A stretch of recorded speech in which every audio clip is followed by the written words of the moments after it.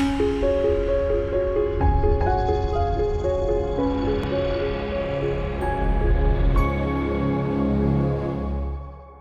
guys, Dr. Clayton Roach here from Roach Chiropractic Center. Now the reason I'm doing this video today specifically is because I had a patient who was concerned by the fact that she had just gotten pregnant and didn't know or wasn't sure if chiropractic was safe now. So she was thinking about stopping care, and her and I sat down and we had a great discussion because a lot of people don't know this.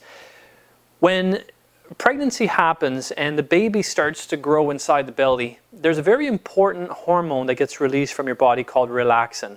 And relaxin's job is to basically help the pelvis expand as the baby is growing. Now, many times, females who get pregnant, unbeknownst to them, had some misalignments in their pelvis and their back that may not have been causing them to have pain, but nonetheless, things were still not in perfect alignment. So oftentimes when relaxin hormone starts to get secreted into the bloodstream and you add that on top of misalignments that were there, previously undiagnosed, non-symptomatic, what tends to happen is people start to have pain, pregnant females start to have pain during their pregnancy. Now the pain can also continue after pregnancy because even after delivery, relaxin hormone is still there, but eventually leaves and then the pelvis has to go back to where it was and oftentimes doesn't sit properly after pregnancy, and that's why people get postpartum pain. Now, here's the most important part to this whole discussion, why pregnant females should seek the help of a chiropractor regardless if there's pain or not. When the baby is growing, the uterus is also expanding, and the uterus is attached to the sacrum by specific ligaments called the uterosacral ligaments. Now imagine that your sacrum, the bottom part of your spine, is out of alignment.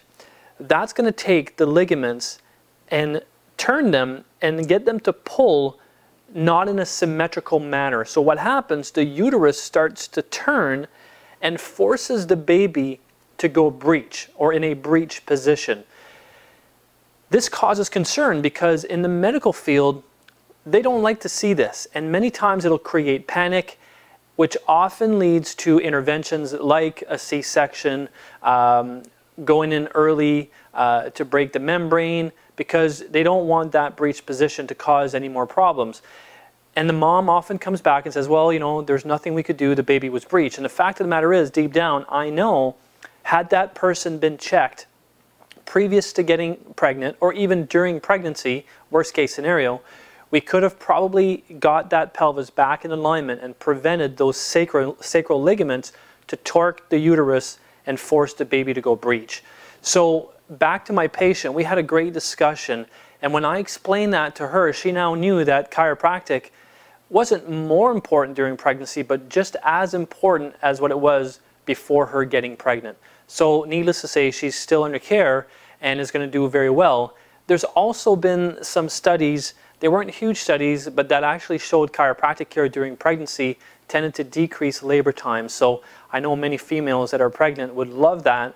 So regardless, the point is that you need to have a chiropractic assessment done if you're pregnant, and you can search it online. You'll find very good reference articles on the importance of chiropractic and pregnancy.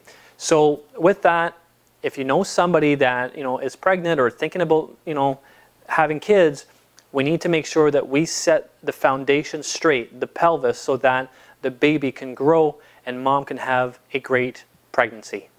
On that note, take care. Have a great day.